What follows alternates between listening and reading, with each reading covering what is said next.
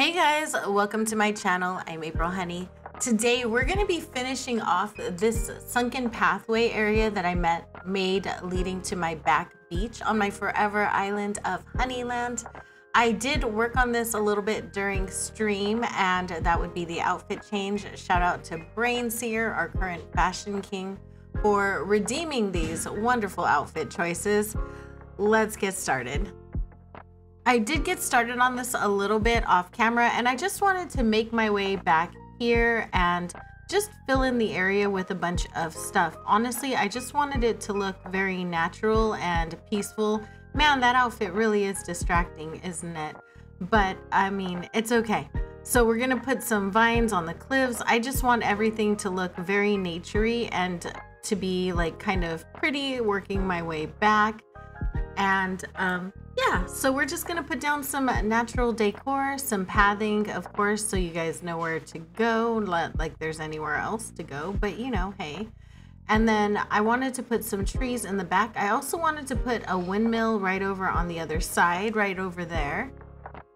And then at some point I realized I had like 20,000 gyroids because I really do like them a lot, but I haven't managed to put any out. So we're gonna put our good friend over here. I think he actually looks really cute in this area right here. And now on to the very last part of this, just to get our little windmill down, because for some reason that was such a priority to me for this build, was fitting a windmill in it. I don't know why. I really like the windmills on this island. I'm just really feeling them. I'm using the green ones and the damaged ones, and they seem to be resonating the most with me on this particular island. The rest of it is just going to be filler and some custom codes. I wanted a plain party light arch because I just love those. They're a lot of fun. And then for size reasons, I went ahead and changed out the trees so that you can kind of see behind everything over there. After that, I came to the top right of the sunken area, and I wanted to fill out this area up on top of the cliff as well. So we're gonna do the whole right side. There is a land bridge that leads all the way back to my tree house, because as much as the tree house is kind of an isolated place, I wanted to make sure that you could get over there. I'm so sorry if that made you dizzy, but yeah, that's a lot. It was a lot of just planting nature right over there. And then I wanted to start on the back, and of course we're using silos and windmills back here just because that's what I seem to be using throughout this island. I didn't really intend for this island to have a theme. It's basically everything that I love in Animal Crossing is the theme back here, but it seems like it kind of leaned towards springcore. That just seemed to be what I was really enjoying at the time. I don't know if there's any rhyme or reason to it. It just happened to be the items that I really like right now. And that's pretty much it. That was the only reason. There was like nothing else really about that. And then I tried for the mush parasol, but it wasn't tall enough. I just wanted something really tall because it's the very back. So I wanted a lot of height back there. And we're gonna work towards the side that is right next to the lower path right there, and put that together right now. And I was just feeling the bunnies, the ducks, and then I decided to throw in one of those little succulents because we never really use those, or I never really use those very often, and I happen to have one, so I was like, well, why not use it? And of course another gyroid, and I love ducks in these areas right here. The only way to get the duck to face the way I wanted it to was to re-terraform that little piece right over there. And then I'm gonna come over to this side right here and just sort of decorate this out. I am a proud member of the No Square Left Behind Club, which means that no square gets left undecorated on my island.